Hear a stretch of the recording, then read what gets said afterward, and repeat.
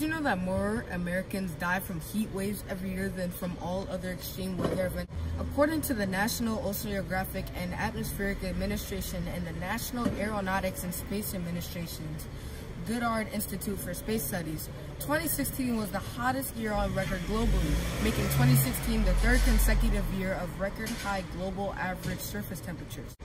The New York City Panel on Climate Change, NPCC, projects up to a 5.7 degree Fahrenheit increase in New York City, NYC average temperatures and the doubling of the number of days above 90 degrees Fahrenheit by the 2050s. Here are 5 things you can do about climate change. Number 1, unite for bold climate action with respect to social distancing during this pandemic. Number 2, use energy wisely while saving money too. You want a those favorite pair of shoes? Then you should turn off the lights before you leave the house. Number 3, use renewable energy. It's better for the environment and the economy. Number 4, recycle your clothes. The average American throws away about 80 pounds of clothing a year.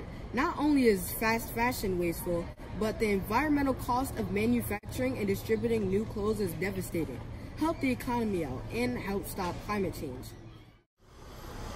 Number 5, hang dry your clothes instead of using the dryer. There are more than 90 million clothes dryers in the United States, and if all Americans line dried for just half a year, it would save 3.3% of the country's total residential output of carbon dioxide.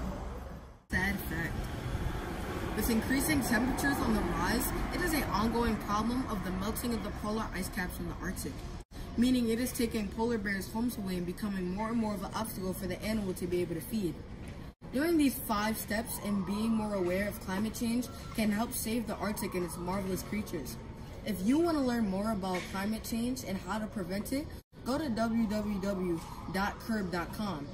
Please put your best foot forward and try to help stop climate change. Stay safe, stay informed, and stay home.